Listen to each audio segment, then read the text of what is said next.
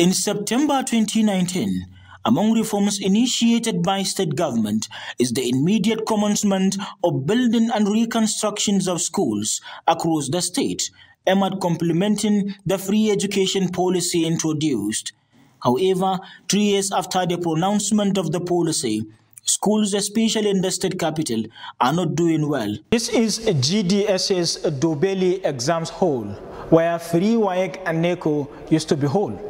Some of the schools visited classes were not in good condition, as they are either leaking or without doors, windows and chairs, a situation that forced students to sit on the floor, while some pupils are disengaging.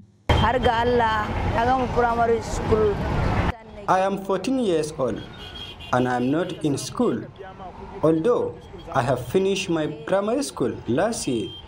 That is why I engage myself into this scavenging job. If enrolled, I will continue with my education.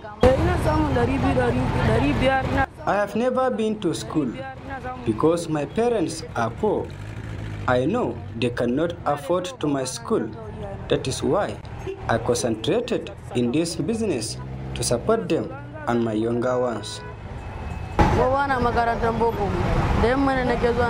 The schools here are not free because they are still ask us to pay school fees. The story of this school is similar to other schools. The Adamawa State government is paying WAEC and NECO, that's all. But apart from that, there's nothing on ground. I'm talking to you now, I am a teacher. And in my school, and most of schools in the Yola metropolis, there are no chairs for students to sit.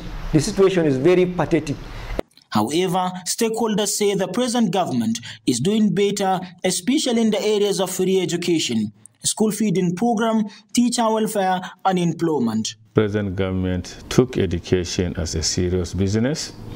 NECO and WAEC is being paid, and no child now is paying anything in the school. That is a moral booster.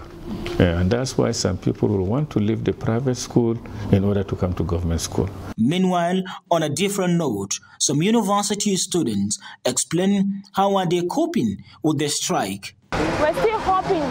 Maybe they will call us. Every month we hope for calling. They are not calling. Every month they are not calling. The federal government imagine saying that they don't know that ASU are on strike. No, this is not the education we need for Nigeria. Just passing by, I saw some group of violence. Meanwhile, from the men looking, most 80% are youths. 80% of them are youths. They are engaging in so many violent activities. Then I said in my mind, had it been we were in school, it will not lead to such activities. With no possible solution to the strike, educationists are worried that the already dwindling education system may even go worse. Silas Lawan, Trust TV News, Yola.